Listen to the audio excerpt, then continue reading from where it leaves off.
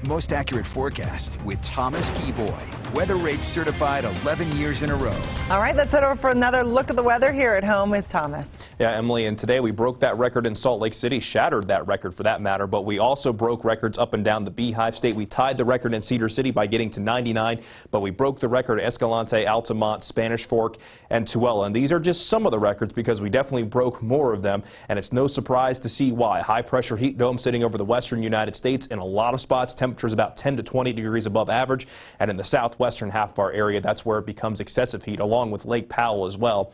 The heat advisories for the western half of the state and northeast Nevada, they continue through Wednesday evening, and this includes all of the Wasatch Front, and then you can see from south central Utah to the Swell. Meanwhile, in lower Washington County and Lake Powell and the Glen Canyon Recreation Area, this excessive heat warning will continue through that same time period as well. But maybe you want to escape the heat.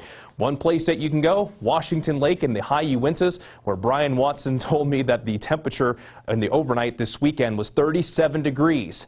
Doesn't get much better than that. Once you get to around 10,000 feet, that's when it starts to get a little bit on the cool side.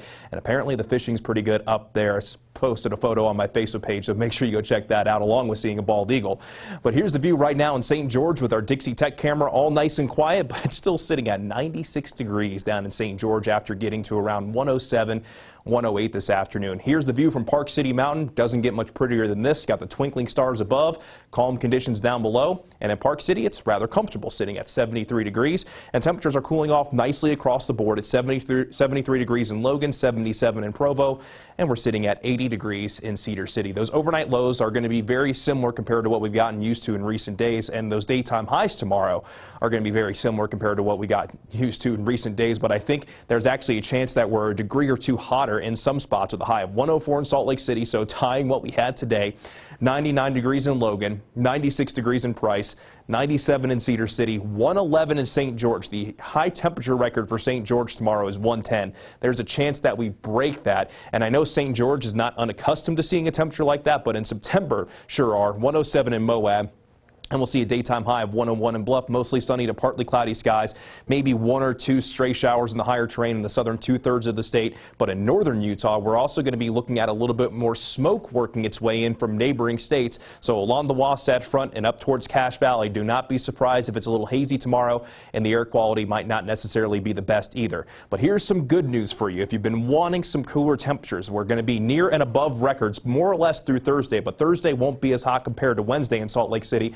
But temperatures at least a little bit closer to our average Friday, Saturday, and Sunday, as we're going to be looking at a little bit more of a pattern change. So as I've been talking about, high pressure, the main controlling factor in our weather. But as we go from Wednesday into Thursday, this high pressure continues to weaken. A trough comes in from the Pacific Northwest, opening more of a northwesterly flow. So some cooler temperatures could arrive, maybe a better chance for some showers and storms down in southern Utah. But as we move a little bit further down the road, that high pressure continues to weaken, and we could start to see a little bit of tropical moisture working its way in from the Pacific as we go from the end of this weekend into the early stretches of next week. So we got some good news on the way. So fingers crossed we continue to see that. In St. George, going to possibly break the record for tomorrow by getting up to 111, but the heat will at least start to ease going into Wednesday, Thursday, and then this weekend looking a little bit better, even with the chance for showers and thunderstorms Sunday into Monday. And along the Wasatch Front, daytime highs 104 to 105. So on Wednesday, there is a chance that we break the record that we broke today, that we broke a couple of days ago. And then on Thursday, I still think we're in record territory, but looking infinitely better Friday into Saturday, and maybe even bringing a chance for showers and storms Sunday into Monday. Really? September's showing off, huh? Well, I think July is here just kind of in a costume. Just kind of dancing around thinking it's September, but 90 feels like winter. Yes. Well, put on a jacket. Yes. I mean, even at 8:30 tonight, it was 90. Wow. Yes. 105 potentially. Okay. Thank you so much, Thomas.